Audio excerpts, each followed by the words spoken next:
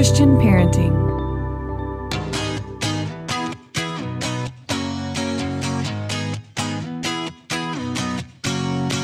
I'm Julie Lyles Carr. You're listening to the All Mom Does podcast, part of the Christian Parenting Podcast Network. Today on the All Mom Does podcast, Melissa Spoelstra is with me. She has become just such a precious friend. We got to meet in a really unique circumstance, and I'm so excited for you to meet her. Melissa, thanks so much for being with me today. I'm so excited to talk with you. You're such a kindred spirit, Julie. Oh, amen.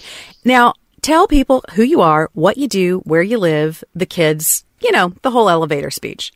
Gotcha. Okay. Yeah. So I'm Melissa Spoelstra, and I am a Texas girl transplanted to the Midwest for the last 20 years. So I think I have to claim Ohio now at this point.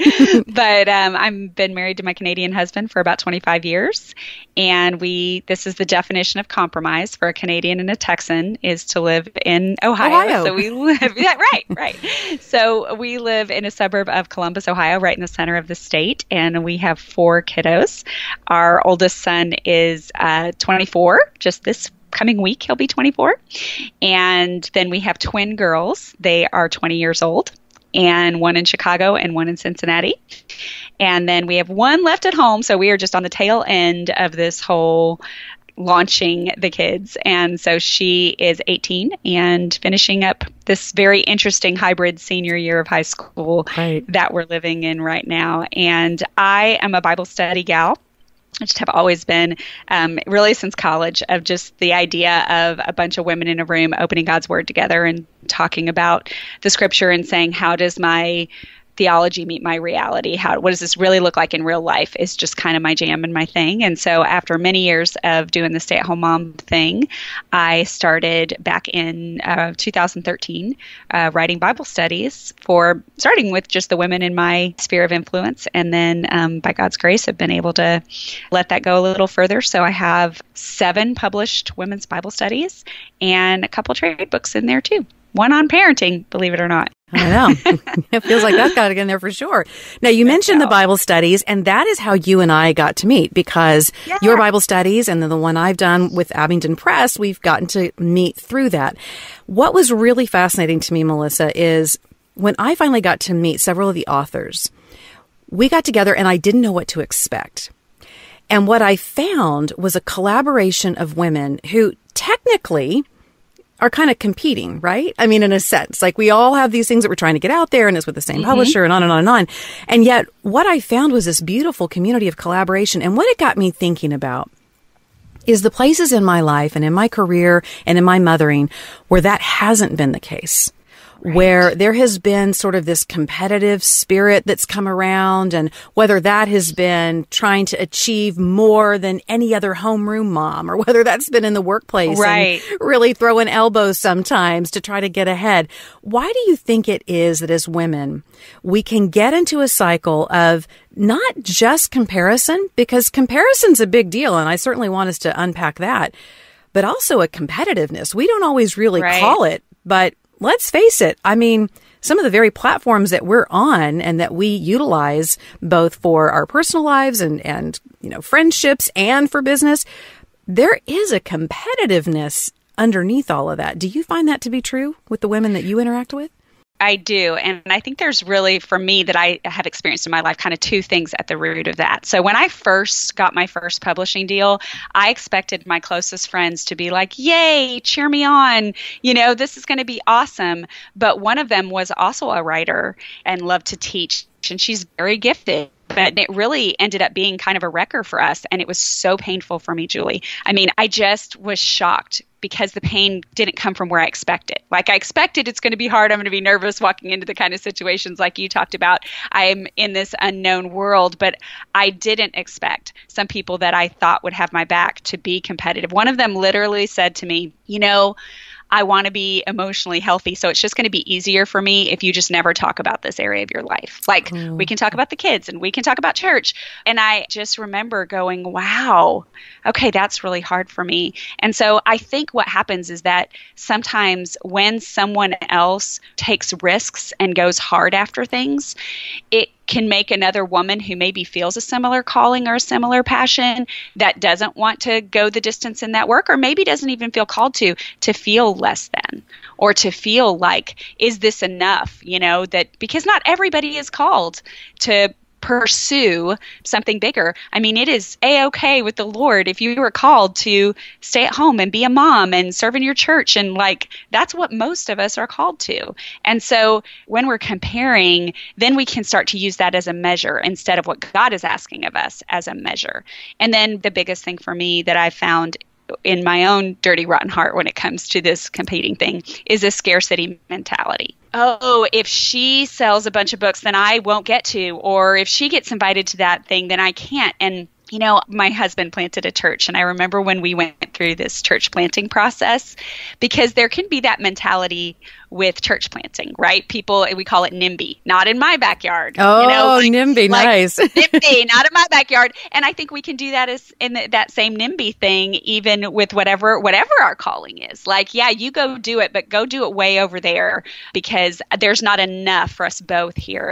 And in that NIMBY conversation, I remember saying, when the last lost person has been won for Christ, when the last disciple's been made, then we can go NIMBY on each other. But right now, there's plenty of women who want to study the Bible, and they need a variety of teachers and speakers and different styles and all of this uniqueness thing. And so I think when we identify the root of that scarcity mentality, that can free us to cheer each other on and to say, there's room at the table. This is all kingdom work. This is not the Julie Carr show. This is not the Melissa Spoelstra show. This is the Jesus deal, And so I do think that's where I've been with this whole competing thing. And I think I'm extra sensitive to it because of when I first kind of stepped into my calling, how I was met. And so I'm 1,000% want other people to never feel that way. Right. I can remember the feelings of this for me beginning really young. When I was in elementary school, there were girls who got to go down. I grew up outside of Los Angeles, and there was this particular store in a particular mall where they had all the Hello Kitty stuff. And it was very unusual. This was not like a Hello Kitty store on every corner. And they would go down and they would actually have the whole collection of all kinds of different erasers. So, do you remember the eraser? I 100% remember Hello Kitty erasers. Oh, yes. Mm-hmm. Yep. And I had little girls in my classroom that, they would line them up and take a look at all of them. And my parents were amazing with us, and they were great parents, and they were gift givers, but my mom just did not see the value necessarily in making the trip down into Los Angeles to the Hello Kitty store to buy X amount of whatever erasers. And so I can remember just that sense of feeling the comparison in that strange way of, well, I don't have all these Hello Kitty erasers. And then starting to feel the competitiveness, why do they get to do that? And why do they? And that to me is the question that I have to do the heart check. When I start asking that, then I can know I'm tipping over not just into comparison, but now I'm getting over into a competitiveness, because it's not just, well, do I not measure up, which I think is the question of comparison. To me, the question of competitiveness is, well, that's not fair. Well, why does she get that and I don't? So how do we navigate some of those waters? Because the reality is there's always someone that God's going to open up a door for that we might love to walk through and we might not get to. And it's not based on how hard we're working, how many email newsletters we're putting out, how many letters of inquiries to publishers, how many times we've pitched for the same job, whatever the industry is, how many times we wanted to do the thing on whatever board. How do we begin to navigate our own self-talk to understand the difference in those two worlds? I think that's so good. And I just wanted to mention somewhere I've seen this up close and personal lately is just my husband and I lead a small group Bible study for young couples, young marrieds. Mm-hmm. And none of them have children yet, but they're all married 3 years or less. And one couple had a devastating miscarriage, really, really hard. And then for the first time, another girl is pregnant. Mm-hmm. And so we have that. And it's not like they're competing. It's not like they're not happy for each other. But these are real human emotions of why did her pregnancy turn out? Mine didn't, like just those. I mean, this is on every level. I think this is partly just our humanity, but I think you're so right in saying, what are the questions we ask and how can we change the questions? And so one of the question changers I've been working on that I heard somewhere, and I wish I could quote it, but I don't know where, and it's to change the question from why me, or maybe why not me, right? Right. Why me, why not me, to change that question to what's next. That's what's great. Next? So instead of saying, why did this happen to me? And we have to sit in that for a minute, right? Like we have to work that out with the Lord. I mean, certainly there's some why me. Jeremiah did some why me in the Old Testament. Yeah. King David did some why me. I do think we have to process those things, and that's legitimate. I don't think our answer here today is just stuff it all and pretend it's not real, like just acknowledging our humanity and our human reactions and emotions. But I think that the nuance changes. We don't sit in those and we don't let those define us. Right. We acknowledge them, we validate our very real emotions, and the green monster of envy or competitiveness or comparison are very real. So acknowledging those, but then changing the question and saying, Lord, would you help me now?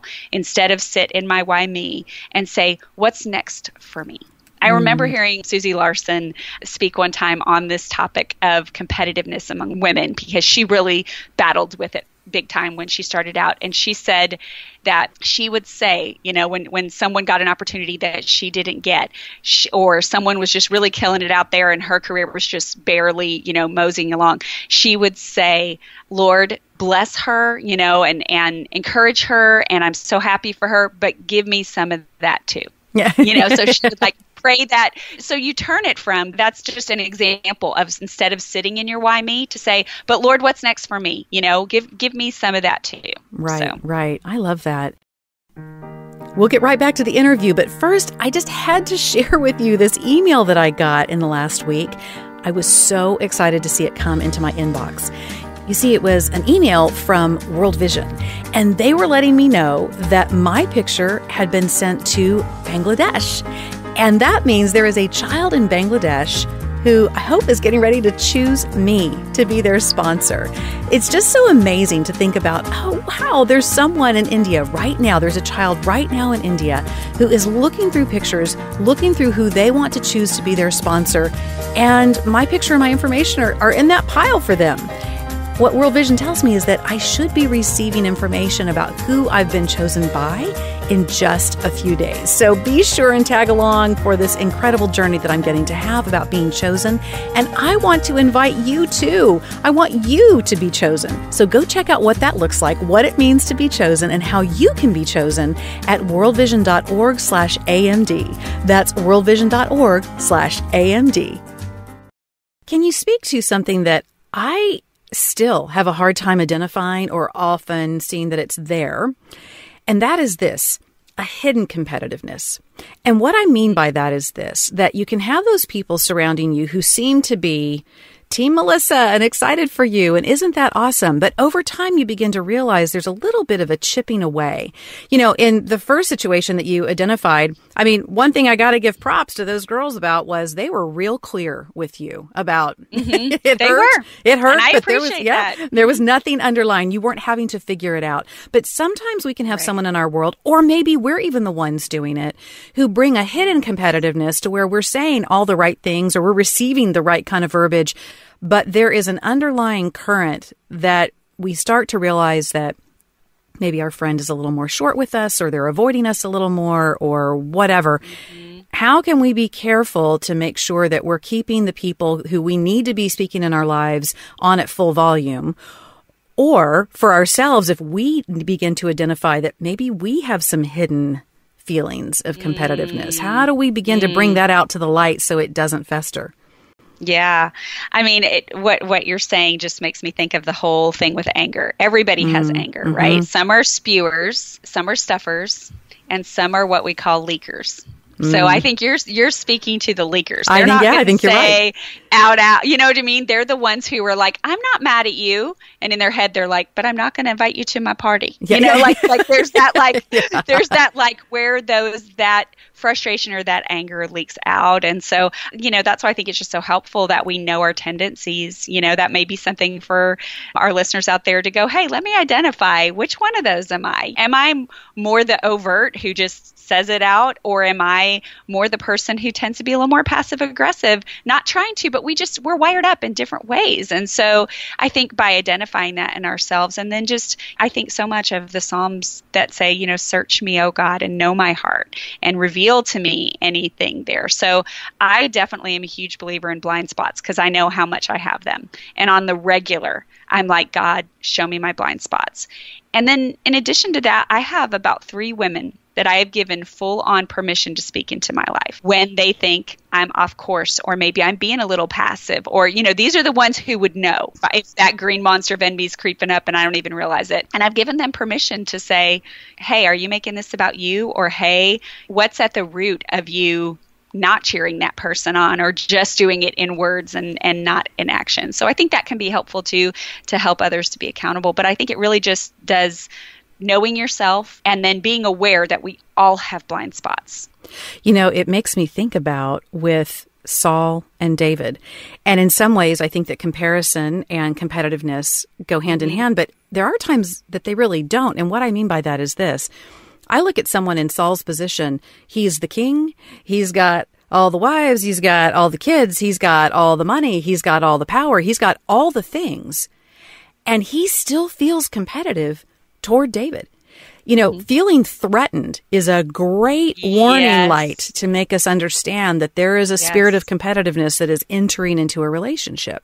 Well, and it's because if you think about that scenario you just brought up, that's where they were saying, he heard the women singing the songs. Saul has killed his thousands and David his 10,000s. And so he's looking for his validation in the eyes of the response of the people. And I think, let's be honest, all of us at times, gauge a social media post by how much traction it got, or gauge a joke we told by how much laughter there was, or gauge how we're doing as a mother by how many people told us our kids were great, So I do think it's really easy for us in our humanity to slip into looking for validation for whatever it is we do by whether we're getting roses or stones from whatever our crowd looks like.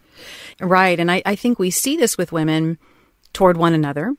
But I also think there are a couple of categories that get interesting as we continue to talk about this. I've seen competitiveness in marriage, between marriage partners. And with the work you and your husband have done with a lot of young married couples, where do you sometimes see that show up? Oh, it can be so huge. And again, to me, it all steams back to this conversation about identity. Because when you are rooted in, I am loved by God, I am called by God, I am not why me, I am what's next, I am not defined by what I do, who likes me, how much money I've made. I am defined by the fact that there's a God who loves me and sent his son to die for me.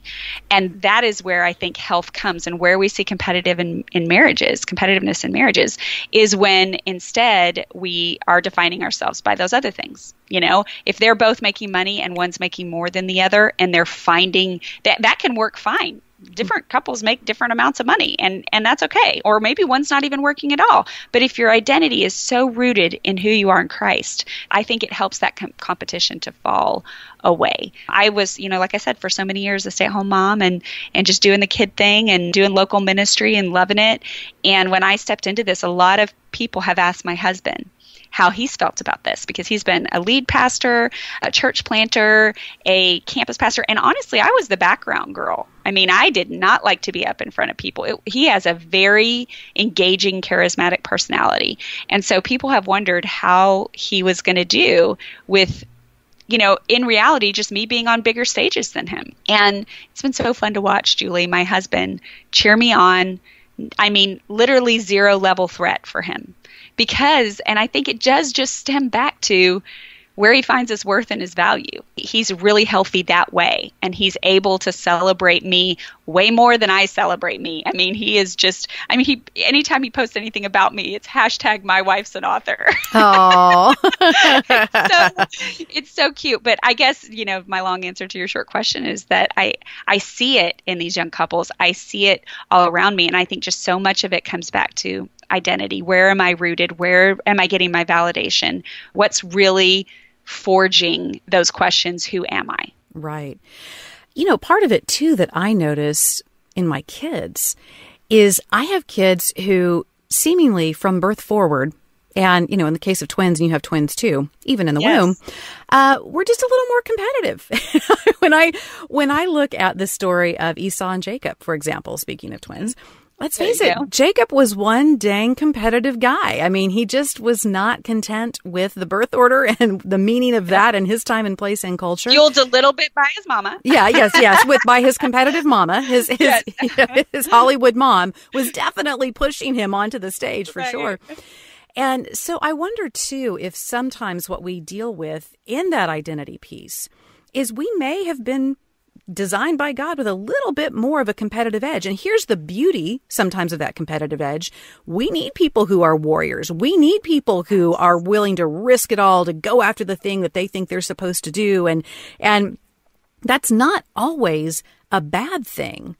But how do we make sure with our kids that we are both valuing who they were designed to be and at the same time not allowing things to slide into a weird space? Because I got to tell you, when all my kids get together and they play a game of Risk, which, by the way, I try to beg off of every time. I love that game. Okay. I want to dominate the world. So I'm the person you're talking about who's a little bit competitive. I'm the Enneagram 3. I want to achieve. I want to dominate the world. So I would love to play Risk with your kids. They would love that. They're always trying to recruit. There's like 3 or 4 of them, and there's one in particular who deeply, badly, so much wants to play Risk all the time, and he's competitive in a lot of places.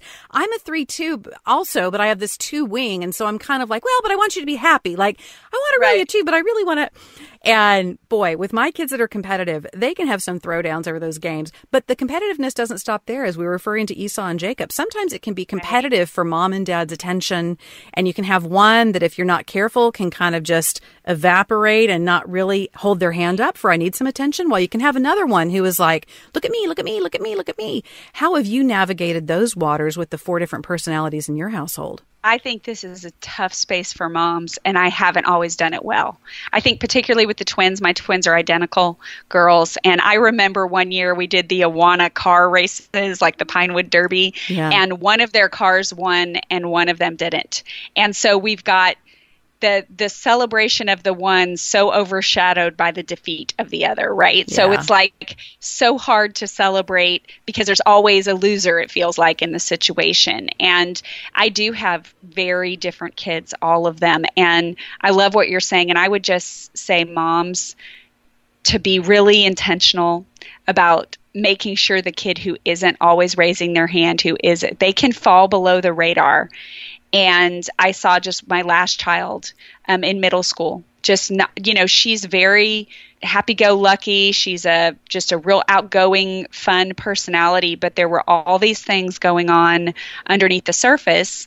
And at the time, my older daughter was still navigating alopecia, which is an autoimmune disorder where she had to wear a wig, and we had to get tattoos for her eyebrows and try to figure out eyelash things. And I think at times I was so consumed with the glaring thing that I missed. And I think kids, don't you find, you have 8, that sometimes they sense, oh, mom, I can't be bothering mom with this right now because she's got the other sibling's problem that's bigger. Right. And so I think as moms, this is such a heart issue to be able to be constantly on the lookout for maybe the quieter one or the one, asking the questions, seeking them out. And this is tough for us as moms because we've got all the things going on. But I do look back at times and wish maybe that I'd navigated a little bit better, not just going for the urgent and missing the important.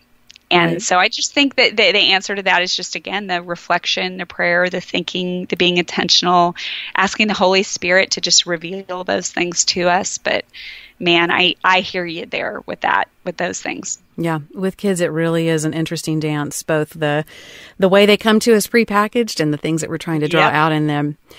You know, you have done a deep dive into the names of God, and the purpose of that being really understanding his character so that we can understand who we are in him. And that is one of the primary antidotes for this whole conversation about comparison and competitiveness and those places where we can get so spooled up for something that we think we're missing or we think we're lacking, or if we only had.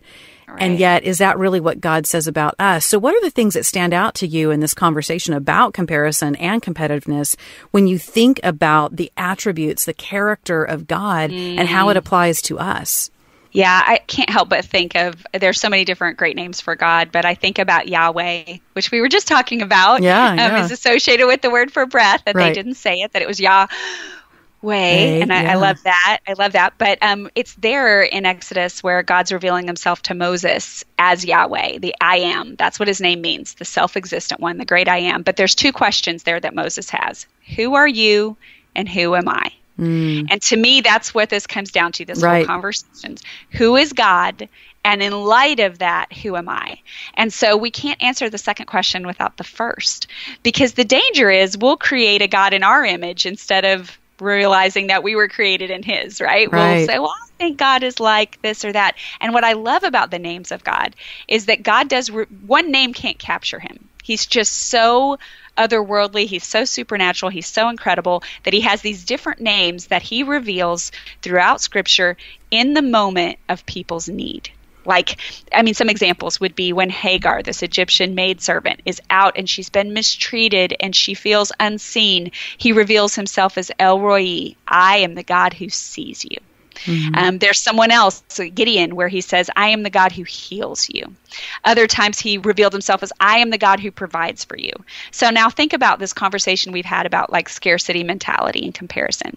If we really believe our God, who loves us, who pursues us, who sent his son to die for us, is the source of our provision, is the source of our healing, is always sees us, that we're never alone, that he's self-existent, he doesn't need us. And as we see him for who he is, then we can answer that question that if this incredible God thinks I have value, and believes in me and has given me purpose and longings and wants to use me as his instrument, which is what we read in the Scripture, then I do have value and worth, not because of what other people think about me, not because of how many mom compliments I get, not because of how much money I make, but it really does change that focus of our identity. And so I just really enjoyed studying the names of God. I went through and looked for the law of first mention. So the first time they're mentioned in Scripture, there's something unique about that in theology when we find it just a first mention of something.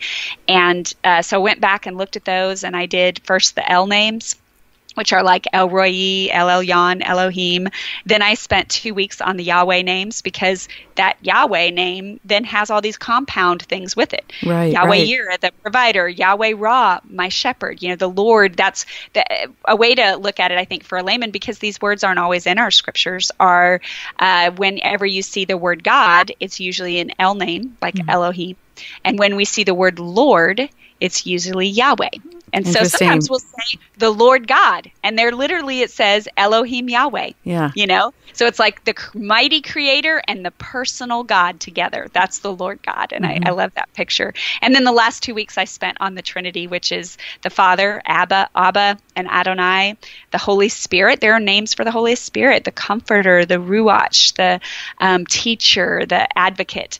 And then the last week was all the names of Jesus, which I could have done a whole study on the names of Jesus, you know, Savior, Redeemer, Messiah. So I do just find that focusing there helps us ask that, move from that why me to that what's next. I love that. Why me to what's next? You know, it's interesting to me because if we understand I love the way you put this in sequence, that if we first understand who God is, then we answer the question of who we are. And you're right. So often we invert that model and we begin seeking, well, who am I? Why am I here? What is my purpose here? Without first establishing and understanding who God is. And it is a very important step. There's a sequence that needs to take place. And that sequence really should start with who God is. You know, another sequence I think that we get out of context within the understanding of who God is and what he created us to be is we keep waiting for someone to pick us. And I think that's part of the nature of competitiveness, that we see someone get an opportunity we wanted. We see the boss recognize someone for a project that we thought we put a lot of hard work in also. We see someone elected to the board, or we see someone get chosen for something we wanted. And we begin this process of allowing our worth to be established by someone human who is going to pick and choose. And I can remember going through a season where there was something that I really wanted badly, and I worked super hard, Melissa, and I kept putting myself in the position, and I kept doing jazz hands. I kept doing all the things. Right. And there came the day that I just had to sit in, Jules, they're not going to pick you. So then what happens? What do we do? And one of the phrases that I've been working with a couple of my kids on is, well, then you pick yourself because God chose you. Yes. And to make sure that we're not in our desire to do more, in maybe the natural competitiveness that we may have come as part of the package of who we are, to not give away the power of who's supposed to choose us to another human. To do exactly what you're talking about and get back to who God is. And his word says that he has chosen us. So whether another human chooses us for a position or to date us or to give us the, advance in the career or to give us the shot or whatever, I love that notion of establishing first that it's God. You and I were talking about this before we got on the episode. There's a line in Hamilton that really makes me think about this. And really in the context of who God is and all of the facets of him. And it's where Aaron Burr in one of the lyrics realizes that there was room enough in the world for Hamilton and me, he says. That he had thought so long there was only room for one of them. So what do you see in the identity of God and the names of God that shows us that he's got room, he's got purpose, he has resources for all of us to be in this world at this time? Yeah. I mean, just to say, I'll start with Elohim, just to say that he created you and that he created you with purpose. And if there was anyone else who could do what he's called you to do, he wouldn't have done that. And so to say, there are unique things. Only you can mother your children. Only you can be the kind of grandma who reads the Bible stories. And you know what I mean? There are certain things that you are so uniquely equipped to do that sometimes I think we miss because we talk ourselves down, or because we have the scarcity mentality, or because I call it false humility. I think sometimes in the church particularly, and especially as women, we think that to be humble or to be meek means not to step out into our calling and not to do what we're doing with fervor for the Lord with 1,000% of what we have. And so I just want to encourage you that, if you understand who God is, then you'll understand that he doesn't make any junk, right? Like he doesn't do it. Yeah. He doesn't make any junk, and he doesn't do anything willy-nilly. I always say he never leans over the balcony of heaven is like, oh, whoopsie. I didn't, he has a plan. He has intention. Yes, life is hard, and yes, there are many obstacles.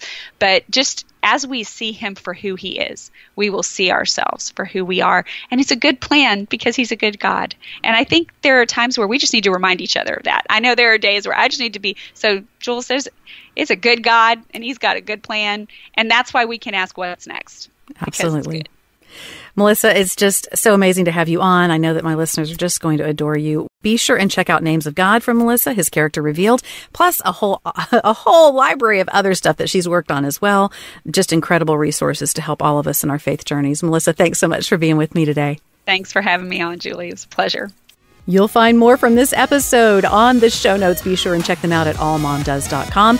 And wanted to ask you a big favor. Be sure and go to wherever you are listening to this podcast and give us a 5-star rating and review. It really helps us get the word out about the podcast. Can't wait to see you next time on the All Mom Does podcast.